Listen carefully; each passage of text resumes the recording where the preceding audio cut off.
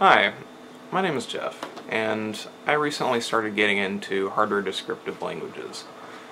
I wanted to convey what that experience was like for those of you who may be going through a similar phase right now, where you're trying to introduce yourself to something written in Verilog, basic FPGA design.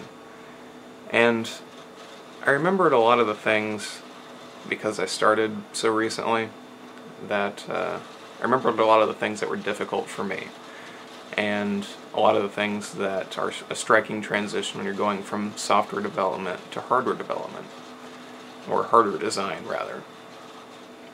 So while it's still fresh in my mind, I'd like to try and help you go through the same process, and I'll be doing this by explaining a few things about what you're doing, and also about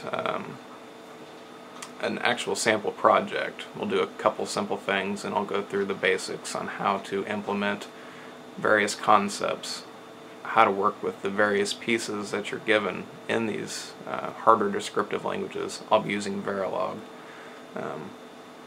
So let's get started. First of all, you're going to need a few things if you want to complete the demonstration part of this. You can still listen to the explanations if you don't have the hardware, but that's probably not going to be super informative. You really need to be hands-on and try this. So what are you going to need?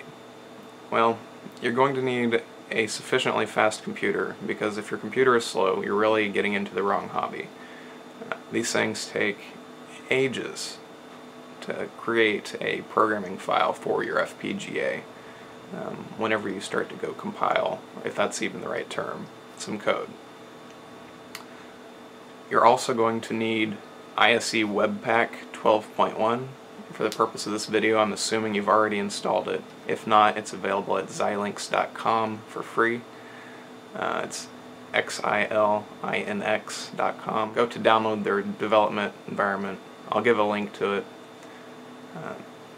So make sure you have that installed. Pause the video and install it if you don't have it, unless you don't have the hardware.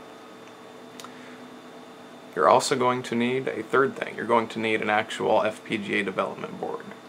Now, the Xilinx Spartan 3E is a very common platform. It's inexpensive, it's powerful, so that's what I'm going to be using for the purpose of this video. If you don't have one, you can get one for about $150. A full development board. Let's take a look at that real quick. The board I've got here is a Digilent starter platform based on the Spartan 3E. This particular one is the 500,000 gate model. It's relatively inexpensive, even if you're not in education, though they do offer education discounts, which are pretty healthy. If you don't have one, I'd recommend you get one, or something similar. This happens to be one of the best ones that I found whenever I was considering purchasing them, so I would recommend something like this, especially if you're going to be trying to follow this video.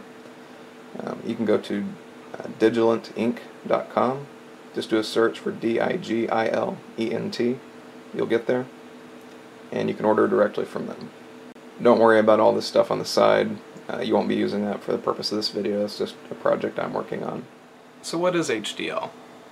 The basic idea for what we're doing here is we are no longer writing code that gets translated into a bunch of commands for a microprocessor that get executed one after the other whenever they're compiled. Instead, the code we write describes an actual piece of hardware. In the case of an FPGA, what it's doing is it loads a configuration file whenever it initializes, and it configures itself internally to be what it is you told it to be. Now, Verilog is a higher level language than just setting the bits yourself that would define the device. You can do that, but it will let you do familiar constructs like an if statement to compare two values and then execute some other function you want to do based on if that's true or not, by translating that into an equivalent hardware comparison. For example, if you say you want to compare something to the value 1, one of the signal pins, let's call it signal A. If signal A equals 1, then whatever, that would be what you would do in software. On hardware, you're going to write something very similar, but what's actually happening is on the hardware level, you're creating an AND gate. One of the inputs is that signal pin, the other input is a constant value of 1. So reference high voltage. And if that's true, then the output's 1. If it's not, then the output is 0. So it's important to keep that in mind, because you can't create an efficient piece of hardware without having some mindfulness of what's actually going on. But on the opposite side of the same token, you don't have to know every single thing that's going on the hardware level.